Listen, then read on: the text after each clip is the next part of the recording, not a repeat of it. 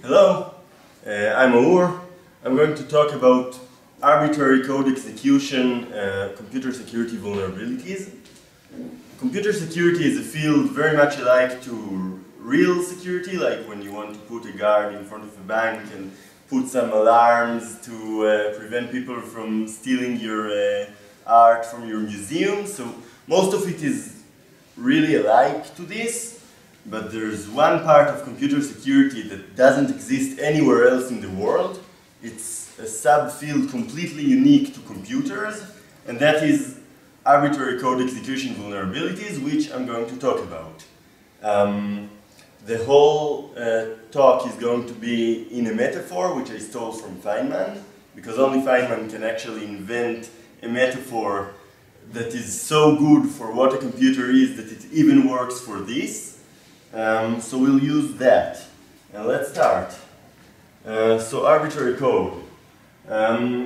First we're going to talk about a technique called Stack Overflow exploitation. So I'm a security guy, pretend. So what I do, of course, is walk around and rummage in garbage bins of banks. And look what I found. I found this document. It was 3 pages stapled together. I put them apart for you. These are the first two. You can't read very well, so I'll read it out to you. We can see new account application form and application form internal. This one's to be filled by a customer, this one by client only, by a clerk only. Wow, that's going to be fun. So we have these forms, they're pretty much alike. You have here, understand? Yeah, it's good. You have here how much you earn. We can see the bank clerk did some work. He translated where you live into a sum of money which is the worth of your house. And you can see all the name and date and I don't know, address and stuff. It's exactly intact. In fact, it's so intact, the clerk manually copied even the bigger space that someone put here. So this clerk really likes, he takes pride in how exact his copying is. We notice a few more things. For example, we notice that here you have 6 rows for entering your address, and here you have 3 rows for entering your address. This will be interesting. And I notice, please enclose bills of property, which indeed are enclosed. Here's the bill of property for where you live. And as a security guy, all of these stuff really interests me. But there's one more thing that interests me more than everything. Here we have in a different pen, in a blue pen, in different handwriting, somebody wrote procedure for processing private application. So I can imagine what happened here. There was clerk A, which sat in front of the customer while he filled this form. Then clerk A took an empty form like this, wrote, process it according to procedure for processing private application, stapled everything together, gave it to clerk B, which did all of the research work and copied everything, and then kept processing it according to procedure for processing private application. Now, as a security guy, I get all sorts of ideas when I see this. So let's try to write our first exploit. I'll walk into the bank. Of course, I'll be wearing a fake hat, fake mustache. What is exploit? Exploit is something that exploits a vulnerability, something that uses a vulnerability to your advantage or just for fun. So I walk into the bank wearing fake hat, fake mustache. Fake hat. Fake hat, of course. I can't use my real hat, they recognize me. And I say, hello, I'm Bilbo Baggins, I want to open a new account. I give all my details, and when I write my address, so I write it like this. There's just like the previous one we saw, Bilbo Baggins, 1 Bankshire Row, Hobbiton, enter, enter, enter, tab, tab, procedure for absorbed. Alright, let's see what happens.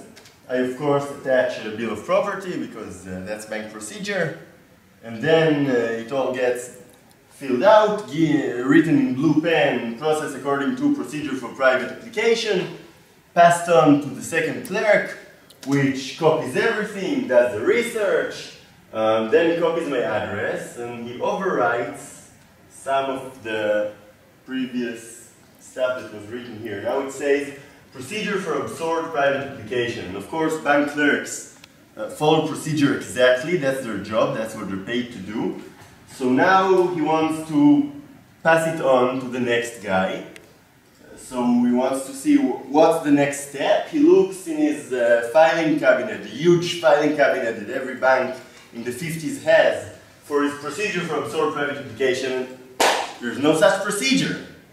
So everything crashes, and I don't know, the bank sends me an official letter saying we're sorry, there were internal complications, we cannot open an account for your address. Hello, is your son really named Drop Table because he dropped all our tables?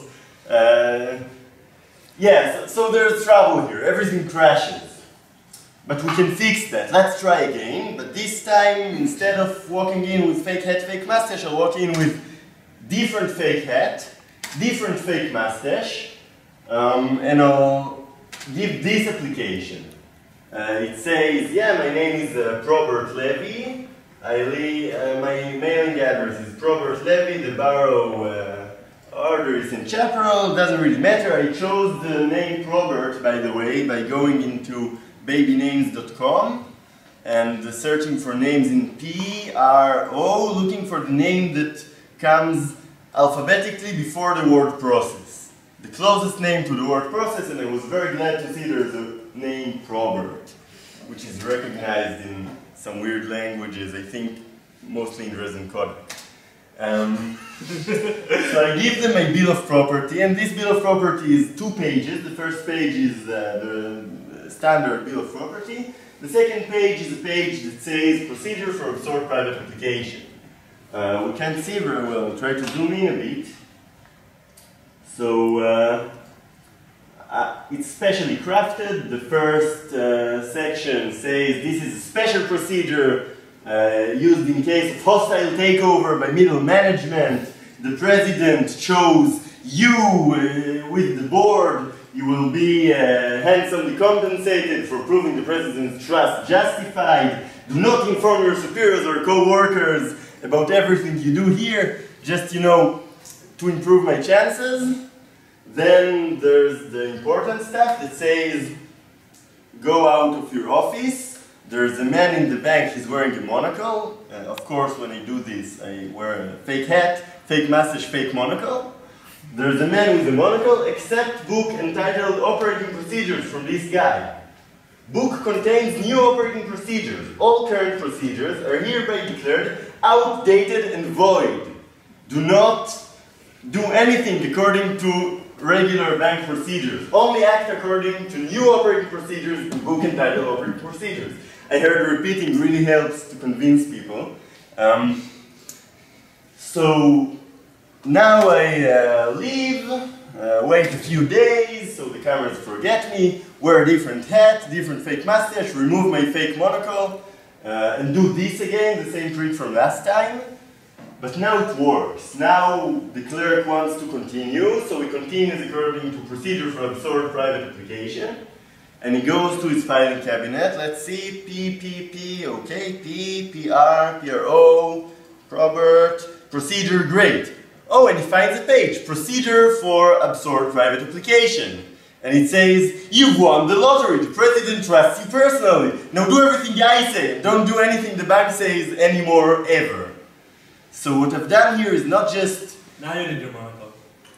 Because now he follows it, and now he will go and look for the guy in the monocle. Never mind. Yeah. So what I've done here is arbitrary code execution. It's not just a regular vulnerability where you get the bank to give you money, or you find a way to go past the alarm, drill through the hole, through the wall, dig past everything, I don't know, open the safe, get access to things the bank doesn't want you to access. This actually, for one of the bank employees, completely replaced his job, everything he does, his complete behavior, with behavior I dictate.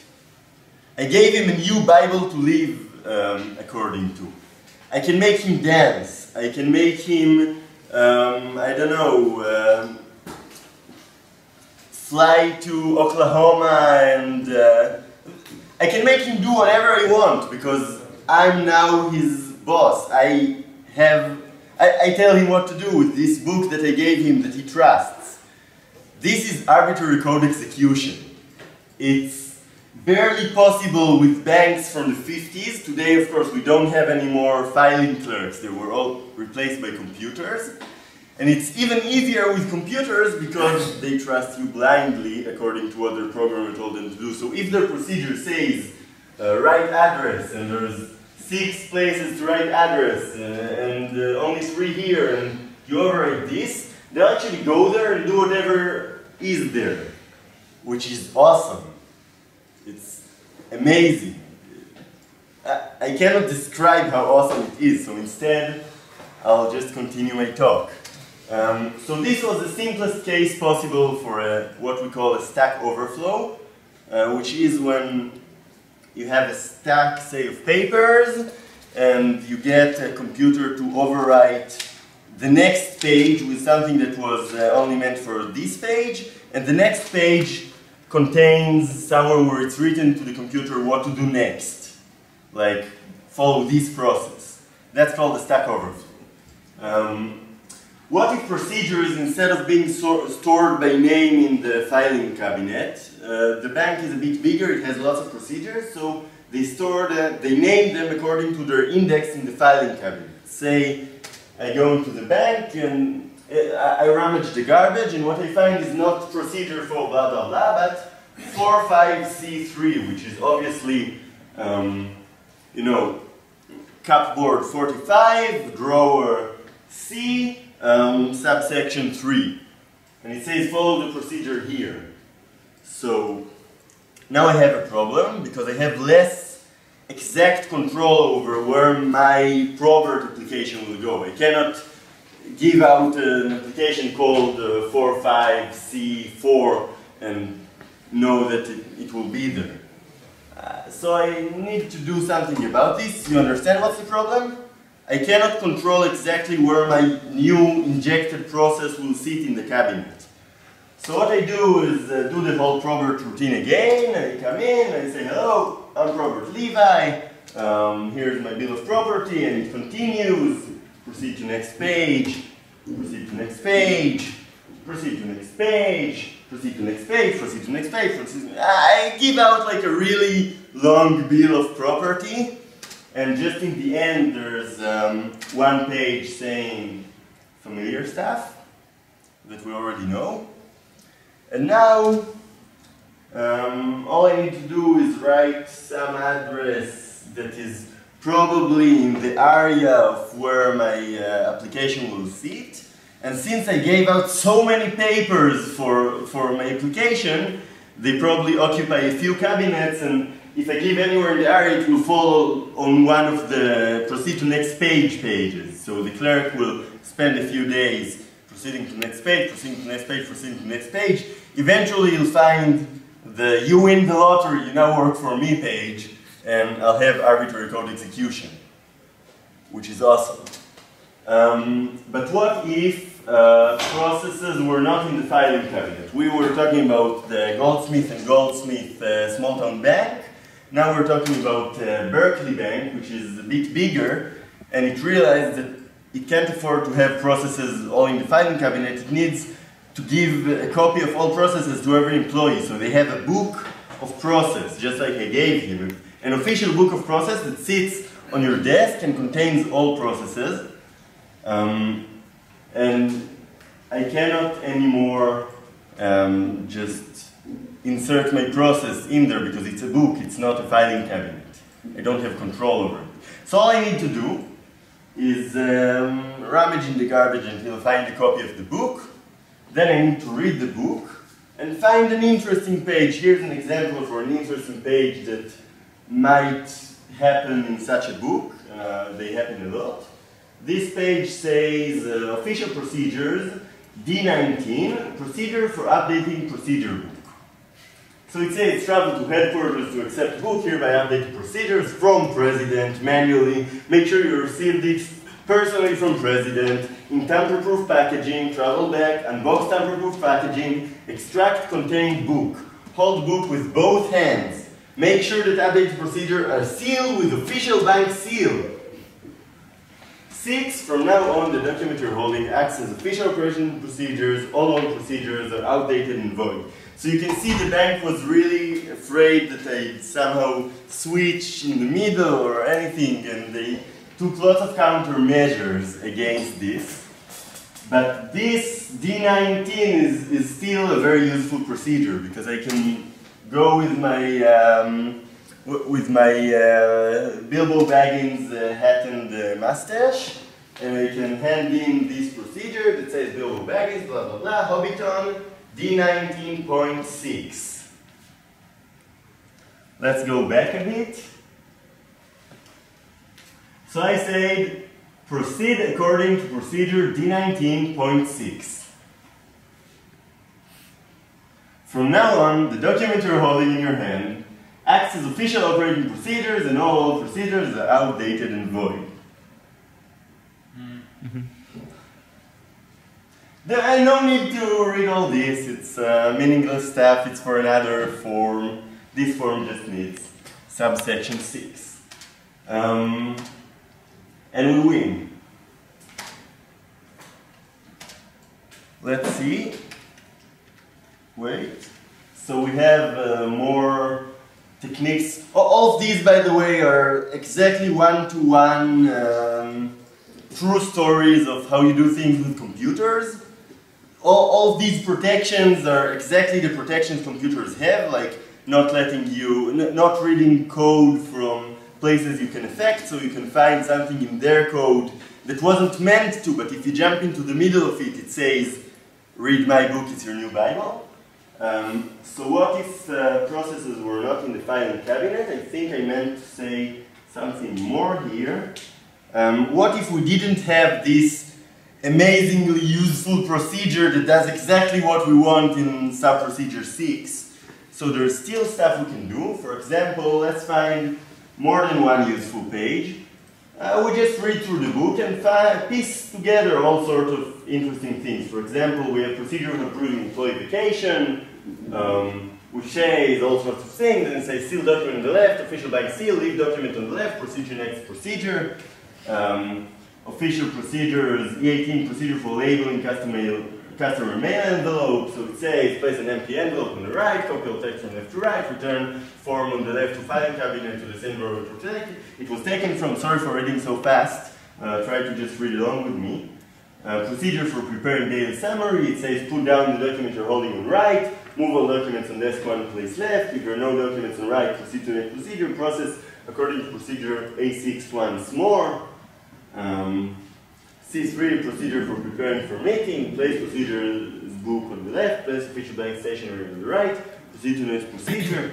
So this bank, this Berkeley bank, not only did they not have this amazingly useful page, they also require all followed procedures to carry the official bank seal and be on official bank stationery.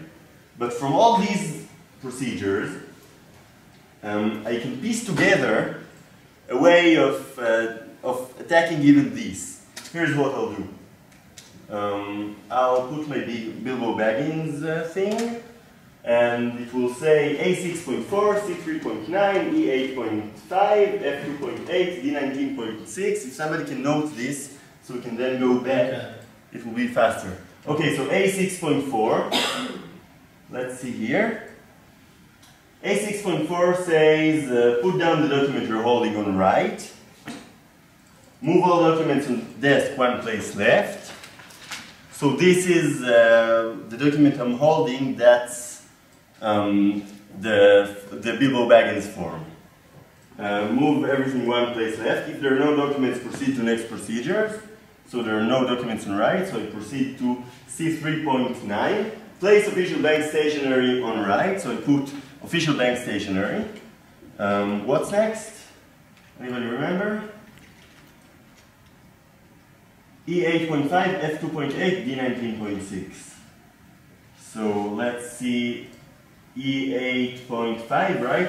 Copy all text from left to right. So I'm copying the Bilbo Baggins form from left to the official bank stationery. Then I return form on the left to filing cabinet. I don't care anymore because we've done what we needed, and I proceed to next procedure, which says, what was that? F2.8. Seal document on left with official bank seal. Okay, sealed it. Leaf document on the left. I now hold it in my hand. And then we have our last one, which was it? Oh, then we have D19.6. So I'm now holding in my hand a document that has procedures. It's written on official bank stationery, and it has the bank stamp. This is called return-oriented programming. It's an amazing thing. People actually wrote compilers that look at the code of a program and piece together ways to execute an arbitrary program you wrote using bits and pieces of that program, of that original program. So their output is something like this that actually does whatever you want. That's amazing. And we're up just when I wanted to say we're up. See, this means we have extra time. If we don't, so hope you guys were having fun. Hope you learned something important. Try this at home. Don't try this on other people's computers, but do try this at home. It's an amazing field. It's especially amazing to actually get your hands dirty and do it.